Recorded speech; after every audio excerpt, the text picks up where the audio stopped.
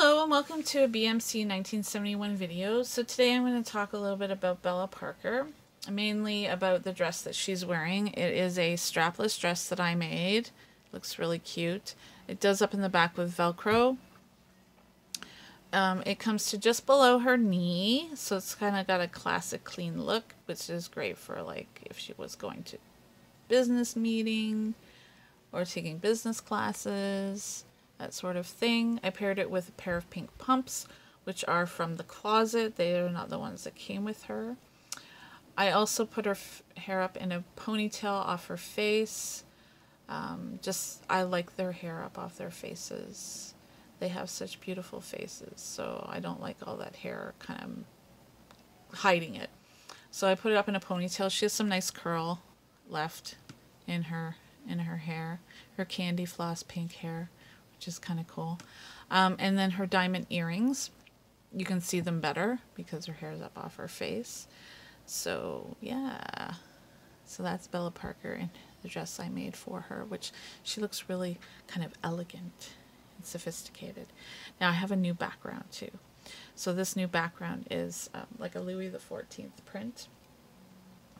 It is actually shelf paper that I bought at the dollar store. You can get different patterns. You probably remember I had a brick pattern which I used all December.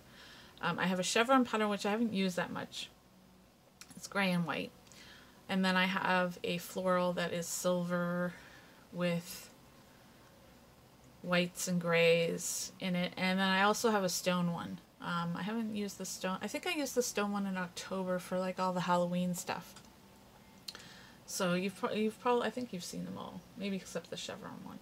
But I'm always on the lookout for more, so I can make more backgrounds. I did use also, you can use wallpaper from wallpaper books. Excellent to use as backgrounds because they're nice and big. Wallpaper books are usually pretty big. So I can get, with this background, I can get about 3 dolls situated, enough that I can take a straight-on picture. 2's better. 1's even better.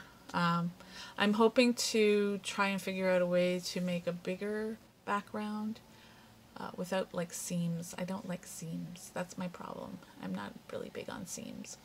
So we'll see what we can come up with. I have used Bristol board in the past. That works as well.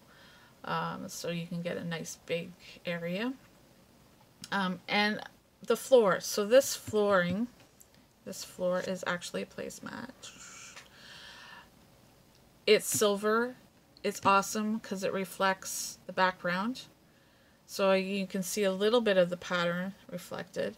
And then I get the hues, the colors, and even the dolls reflected a little bit in it. So I use this a lot. This placemat is, I think I paid like a couple of bucks for it. So it's like this placemat has more than paid for itself.